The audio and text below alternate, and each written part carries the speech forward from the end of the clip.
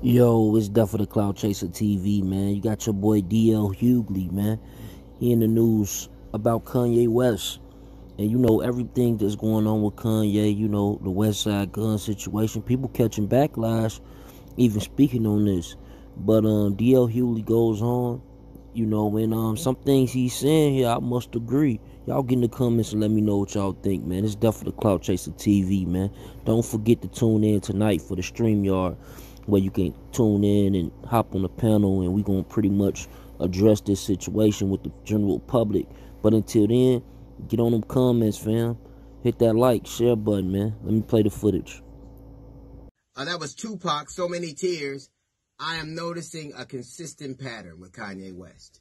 Kanye West tends to do outlandish things right before a product is launched, be it an album, a shoe, sandals, I don't know what it is he does. And he's always very specific with rantings. Every time he goes on one of these rants, he'll go crazy, go on a rant. Then somebody in the family, allegedly close to the family, will introduce in TMZ or some article that they're concerned about him. But he's always specific with his rants. He's never so crazy that he includes white people, always black people, and it's always specific. Always specific. I said before that he and Donald Trump are exactly the same type of man. Now, one man will tell you that ingesting disinfectants will cure COVID. And the other will tell you that Harriet Tubman didn't free anybody. She just led them to work for other white people. Now, it's interesting because over the weekend, the Secretary of Defense decided that it was only right to remove the names of the Confederates from all of the bases across the country. And Donald Trump, in an interview with Mike Wallace, said, who are we going to name them after? Al Sharpton? Nobody believes that a base will ever be named after Al Sharpton, but they could after Harriet Tubman. She was so noteworthy, as a matter of fact, that before Trump got into office, she was slated to be on currency. So Kanye's rantings did not come out of nowhere. They were very specific. Kanye West is a talented man, and he wrote Jesus Walks, but so did Moses. And her name was Harriet Tubman. And she freed almost 100 people through guile and wit and courage and faith. Every time I turn around, Kanye West is putting an asterisk next to the suffering of black people, and he gets it excused away. Maybe you will. I choose not to.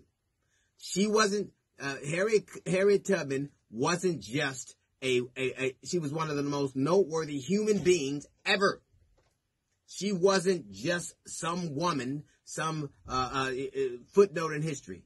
She did things that women today have a hard time doing. She led and people followed. We live in a society right now where that's difficult. We talk about black girl magic. She was the epitome of it. And you minimize it for other people's folly. Harriet Tubman, according to Kanye West, wasn't the most noteworthy abolitionist ever. She ran a temp agency. It wasn't as simple as deciding that I'm going to free these people if it costs my life. She wasn't a moving van moving them from one job to another. She was taking them out of bondage and putting matters into their own hand. Yes, they probably did work for other white people like we do right now. Like the largest percentage of the country work for somebody right now. All of us don't get to sell shoes and bullshit to people. Some of us have to work.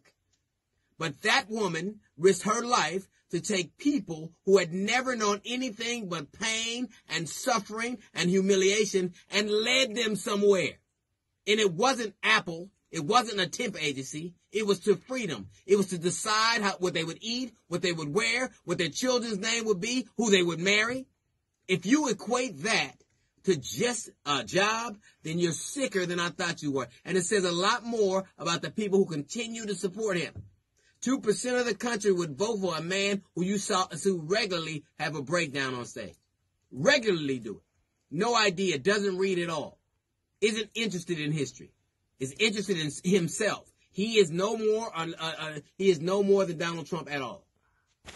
He is a very, very talented man. He is very talented musically. No one could deny it. And I think that's mesmerizing to a lot of people. He is so talented musically that you listen to his rantings. He is very talented musically, but let's not forget, the minister of music in heaven was the devil. That's a little note for the GED section. We got the Jazz Report coming up right after Drake, No Guidance. This is the D.L. Hughley Show.